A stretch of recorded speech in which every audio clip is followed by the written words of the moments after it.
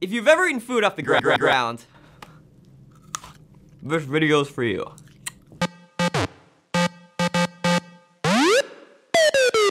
Hello internet, I'm Wil Fulton, and this is Gutbusted. For the past few weeks, we've been debunking some of the most prevalent myths about food and drink for your viewing pleasure. And now, we're tackling a vaguely scientific food law you've probably heard since you were a toddler, the 5-second rule. If you drop a piece of food on the ground and it stays on the ground for less than 5 seconds, it's good to eat, right? No way! We are not eating that. Disgust, it's fine. It passed the 5-second rule. It's a great punchline for cheesy sitcoms, sure, and apparently something a lot of people consider to be a basic tenet of germ dogma. Admittedly, I could see this making sense, but again, I'm not an expert, I just play one on the internet. Let's bring in someone who might actually know what they're talking about to explain the science behind the 5-second rule, or the lack of science behind it. Hey, I'm Natalia. I'm your super gross seeker science correspondent, and I love eating food that's fallen on the floor. Contrary to popular belief, bacteria does not grant you a 5-second grace period before it comes to contaminate your tasty morsels.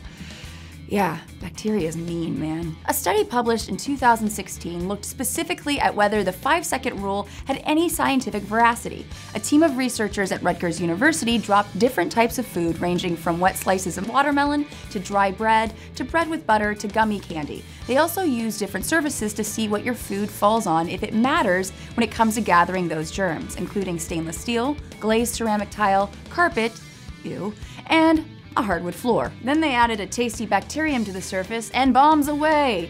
They dropped the different foods from about 5 inches and left the food on each surface less than 1 second, 5 seconds, 30 seconds, and 300 seconds. Mmm, delicious. Okay, that makes sense. So the circumstances of your environment matter a lot more than timing? Like for instance, a tasteful shag carpet would be much worse than a tile floor. What they found was that the surface and type of food dropped mattered just as much as the time the food was on the floor. The wet watermelon gathered the most bacteria, and the gummy gathered the least amount. And the smooth, non-porous floors, steel and ceramic tile, transferred the most amount of bacteria versus the carpet, which was the least offending surface. So the moral of the story, don't eat wet watermelon dropped on bacteria-laden stainless steel floor, guys! Unless you have a death wish. Or you're a weirdo like me. So is any floor safe to eat off of? I mean, like, I really Swiffer mine. Sometimes, Will, you have to take risks in life. Oops.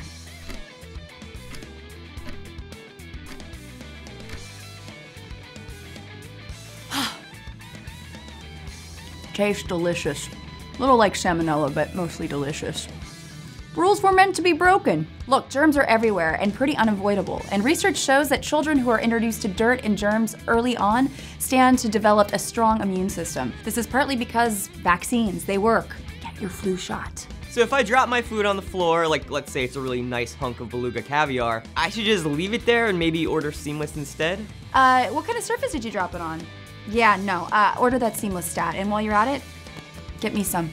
So there you have it. The 5-second rule, while seemingly convenient, is pretty much irrelevant. Eat off the floor at your own risk, or just don't eat off the floor at all, or exclusively eat off the floor, maybe boost your immune system in the process.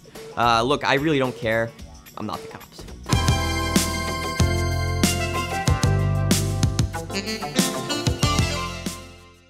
For more amazing daily hit videos, make sure to subscribe to our channel, obviously. And for more great food content, check out the link in our description. Now, if you'll excuse me, I'm gonna finish this floor apple.